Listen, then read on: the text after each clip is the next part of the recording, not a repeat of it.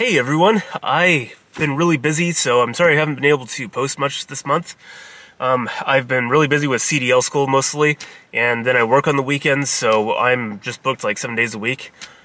I've tried several times to actually film a video in my tiny house and kind of show you how things are going in there. Things are actually going okay in my tiny house. Honestly, I am kind of done with it. Part of it's just because of school, but there's other issues as well, and I'll get to that a little bit later. But first I want to talk about how school's going. So I finally got all my hours in. I think it was beginning of this last week. So I did all my driving, all my backing and classroom hours, everything that I needed to get done. So the school is done, basically. I took the state test, so the actual practical test for the state. So I easily passed the pre-trip inspection. That wasn't an issue for me. It gives a lot of problems, especially with Washington State's kind of lengthy one. It's complicated and you have to be very precise, but memory exercises are kind of my thing, so that wasn't a big deal. And then I had the backing test. So the backing test actually went really well. I had to drive a truck that I wasn't really used to. The usual truck that we do most of our training on broke down, and so I had to drive another truck that has a horrible turning radius, but I did get some chance to practice in it at the school's parking lot, and did the backing there, and I kind of got it down okay. And then when I went to actually take the test, the space at the test site was a lot bigger. Several other students that had taken the test had mentioned that to me before, is that they thought that the actual test site was a lot bigger than the parking lot at school where we practiced backing, and I found that to be very true. That particular truck has a horrible turning radius, and I really struggled in the school parking lot, but at the test site it was no big deal. I got the truck right into the spots it needed to be, did the straight back just fine, so we were all good there. And then I tried to take the truck out on the road test to do the driving part of the state test, and immediately got an automatic fail getting out of the parking lot. And it wasn't really so much to do with me. It was a little bit to do with me. It's just wasn't quite used to the truck's turning radius, and the exit to the parking lot at the test site is extremely tight. The gate is very narrow there, and the gates are like right on the edge of the road, and it's a narrow road, and on the other side of the narrow road is a ditch. And so I tried to turn out of the test site parking lot, and one thing you're not allowed to do on the test is back up on the road. You can back up in the parking lot, that's fine, but you can't back up on the road. And I didn't quite thread that needle perfectly, and with that truck you really have to know the turning radius of that truck and know exactly when to turn, and I just didn't know the truck well enough, and I guessed just a little bit off, and I ended up having to back up a little bit on the road to get out of that situation, and so automatic fail. That's okay. Almost everyone fails their first time. It's just the nature of the test. There's so many ways to automatically fail, and just the nature of the roads and the strictness of the Washington State test in particular, it just means that I have to go and do the road test again. I don't have to pay any extra fees because it's expected that you fail once. So it's fine. So I actually will do that in a few days. I'll get back out on the road and complete my road test. So I'm actually kind of excited to do that and get that over with. The other good news about truck driving school is that I've been in contact with a couple of companies. I think I know who I want to work for, and basically they said to contact them once I had that CDL in hand, because I can't really apply for anything until I have both the CDL and my CDL is in all the databases, the federal and state databases, so they can do the proper background checks on my driving, which hopefully by the time I get this, I won't have anything on my record. It should be a clean and very empty record. So that's kind of a hold up there, and I have an appointment actually that I have to be at here in the Seattle area at the beginning of March, and so it's probably going to be another month before I actually start a new job, and it's actually all kind of working out. So this delay with the school and getting my hours in and all that stuff, it was annoying at the time, but ultimately it's actually kind of worked out because by the time I get my CDL actually pass the test, get into the Department of Licensing to get the physical CDL, get into all the databases and everything, get a new job, get onboarded, and all that good stuff. It's going to be after this appointment anyways, so it all just kind of worked out fine, I guess. So I just also wanted to talk a little bit about kind of how I feel about doing this now that I've been through this whole process of truck driving school, and I know a lot better about how these companies hire and everything, and whether I think it's been worth it so far. And I wish I could say 100% yes.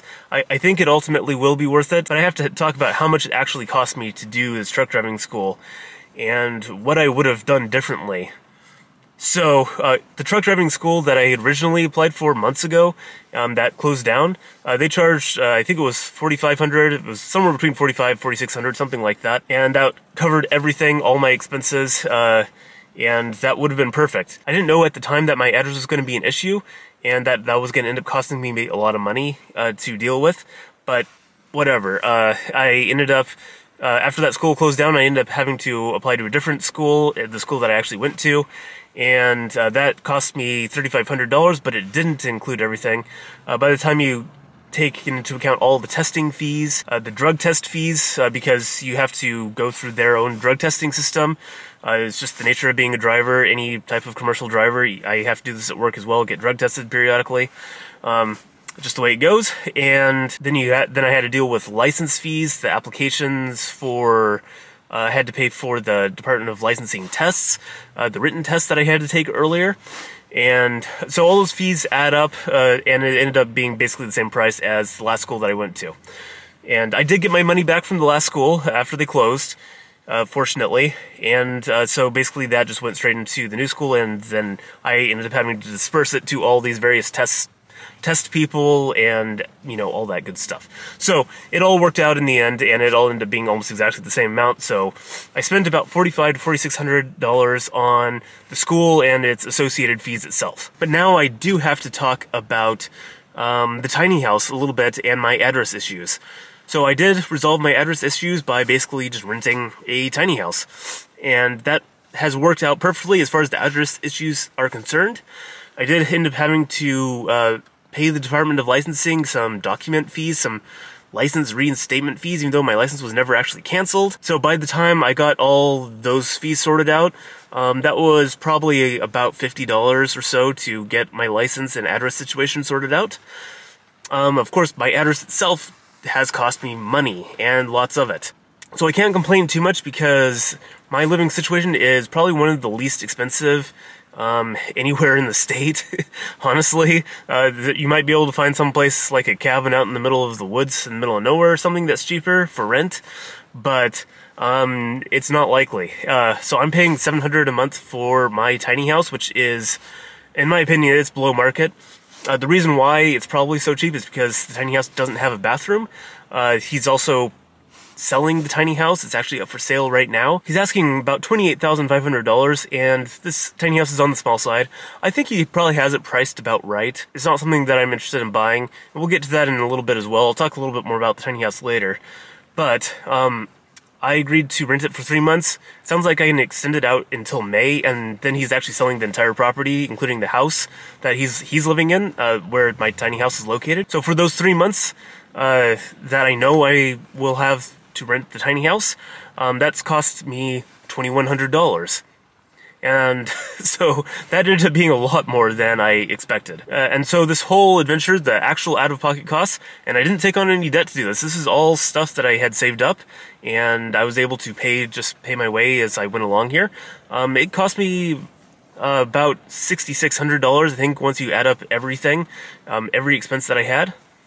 So that's not cheap. So I'm hoping the CDL is going to be worth it. So I want to talk about one other thing that is going to be a little bit important to this discussion, and that is the amount of money that I lost in lost wages. I wouldn't normally kind of consider this as money that I lost, because obviously I didn't actually earn the money. I don't generally count opportunity costs as an actual cost, but it is something that I think it's important to consider and kind of think about if I was going to do things differently. And so I went back to about half-time, and if I had been working full-time, I would have made about double what I actually made. And at my current pay rate, I lost probably right around $2,000. And so if you take that into account, I did not earn $2,000 compared to other months where I worked full-time. If I had worked overtime, that number would be higher. It would be a little bit over $2,000. So when you start thinking about everything, all the money that I spent to make the CDL happen and all the money that I could have earned otherwise to, pay off debt, I'm looking at somewhere in the $8,000 to $9,000 range that I could have spent on paying off debt. And I could have paid off a lot of debt with that money. I could basically have paid off one entire loan and saved myself somewhere between $50 and $60 a month. And there's a second loan that I have which I could have made a pretty significant dent into. And honestly, by the time this whole thing goes over and I get this new job, if I had just stayed working full time, I could have all my debt paid off except for what's left on my car. I could have done that in, I don't know, 3 or 4 months, something like that, beyond February. So, by summer, I could have been mostly debt-free. So, that is kind of sad to think about. However, there are some good things that are going to come out of this. So first off, one of the big problems that I've had with my current job is that basically I'm trapped in a high cost of living area if I stay at this job, and I can't relocate without tanking my income, basically. So, is the CDL going to make a difference for that? I think the answer is yes. The next thing that I have to consider is every company I've contacted with has tuition reimbursement, and they pay it out usually over about a year, more or less, and it's all the costs associated with the tuition, and so that's about $4,500 for me. And so over the next year of working a new job, I should recover a lot of that money, and I should be able to get that debt knocked out pretty quickly. Another thing to consider is, even though my pay won't be much higher than it is right now, starting out, within 6 months, my pay will be significantly higher than what I'm making right now. That's another thing to consider. So I still think doing the CDL is worth it. It just ended up costing me a whole lot more than I had originally planned. It ended up being a lot more time-consuming, a lot more difficult, and it's just kind of the way things work out. I always expect there to be a little bit of extra expense anytime I try to do something, and I expect things to take longer than I had originally planned. Just the way things always go, but yeah, the timelines were a lot longer than I had really originally thought. So that's just life, and just kind of have to deal with the position I'm in now and not really worry about what I could have done differently. But for anyone else out there who is thinking about similar things, just expect that, yes, you can go to CDL school and be done in 3 weeks, and depending on your state, like 3 to 5 weeks, but also just plan that it's going to take longer than you had originally planned. And that's been my experience with it. Everyone has their own experiences, so take it for what it's worth. Let's talk about what's next for me. So this tiny house has actually taught me a lot. I've always been really interested and kind of fascinated with tiny houses. For me, the tiny house on wheels thing is kind of an interesting phenomenon. It feels like something that's very specific to getting around zoning codes. I like being a minimalist. I like living in small spaces. That aspect of it doesn't bother me. In fact, the tiny house feels like an absolute mansion. And I love the insulation. I love that I can have a space heater that I only have to turn on like halfway, even on the coldest nights, and I'm well above room temperature. All that stuff is just amazing. I love that about it. But I had been considering, buying a small house somewhere and living in that and using it as home base. And after living in this tiny house, I'm really struggling to want to do that anymore. I think having a home base, some sort of shop where I can work out of, having an actual physical address, that part I really like, and I think it's important. But having an actual house and property, making large payments on it, having to maintain it constantly, it kind of forces me to have to go home constantly. Anytime that I have free time, I feel obligated to go home. Things like my fuel expenses for my car haven't changed at all. I've been having to commute both to work and school. I do spend the nights at work, but I still have to drive down there. When you actually add up all my fuel expenses and look at the number of miles I drive, I'm using the same amount of fuel I and I'm spending the same amount of money on fuel every month, about $250 a month, still just like it was before, except now I'm not going anywhere, and I'm not going on any adventures, and it doesn't feel very worth it. And so that's kind of been my issue with the tiny house. I just don't feel like spending time at home most of the time, and I don't really want to spend time at home, but I end up spending time at home because I know it's going to cost me a lot of money to go anywhere else and do anything else. And I'm paying so much for this address and for that space that I end up feeling very obligated to go there after work. So that isn't to say there aren't some things that I have learned about living in the tiny house that I really wish I had. So one is the countertop space. I love that. It's amazing for cooking. I've been making almost all my own food again. I've definitely lost some weight. I'm eating healthier. Living in my car, I end up having to do cooking outside most of the time because it's just not a good space to do cooking in. So it's not really great to do cooking outside in the winter here, just because it's too cold, it's too wet and rainy, and unless I have a very specific shelter and all the stars and planets are aligning and I have enough time, I just don't get a lot of cooking in. And so I just end up having to buy food, which isn't as healthy and it's a lot more expensive. So that aspect of living in the tiny house has been great, and having that counter space to work with. Having that little bit larger refrigerator, it's just an apartment-sized fridge, but it is a little bit larger than the one in my car, and that makes keeping fresh food a lot easier. At some point, I'd love to increase the size of the fridge in my car, but again, I'm probably going to be living in a truck here pretty soon, so we'll see what happens. And the last thing that I really enjoy about the tiny house is having shelving for my clothes. And there's so much storage space, I don't even know what to do with it in the tiny house. And this is a tiny house on the small side. I guess I've just gotten used to living in really small spaces, but it feels like an absolute mansion in there, even though I think it's only like 16 feet long on the floor. It's still so much storage space that's just completely empty. I mean, I have no idea what I would ever put in most of that space. But the shelves for my clothes are super important to me. And it makes finding clothing a lot easier. I don't ever end up in the situation where I just kind of run out of time digging through my car trying to find the clothes I need and just end up kind of wearing the same thing 2 days in a row.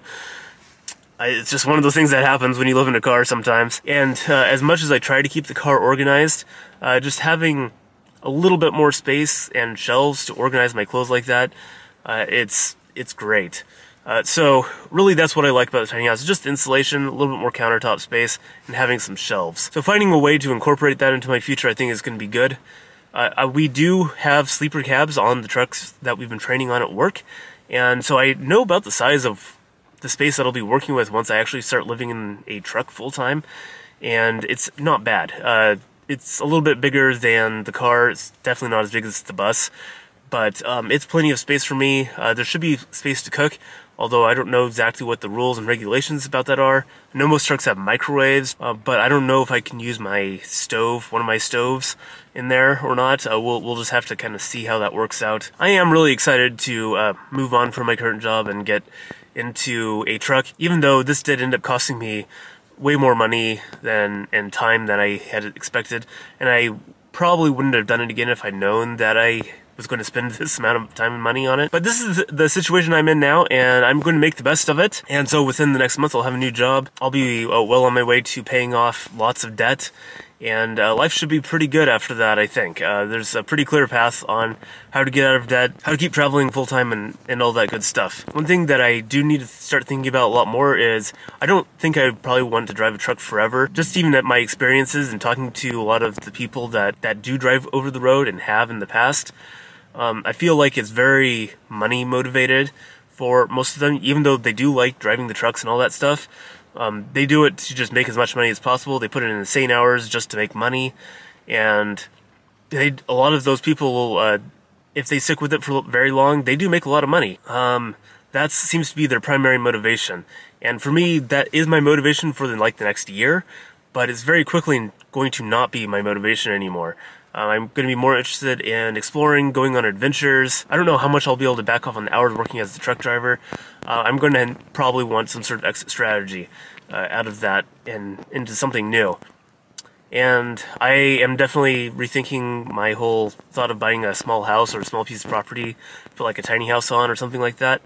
after my experience living in this tiny house. I don't know that I'm ready to go back to that kind of lifestyle. I've forgotten just how energy intensive it is just to stay put, how much resources it takes to do that, and just how much I don't really like that kind of lifestyle. I like being more mobile. I like being able to go out and do things all the time. So I have to think a little bit more about what I want to do after truck driving school and all that stuff. But I have time, and I think that's the most important thing. So thank you for watching. I should be posting more again soon. I'm going back to full-time working at my current job, which means more adventures on the weekends. I should have 3-day weekends again very soon. I'll see you on the next video.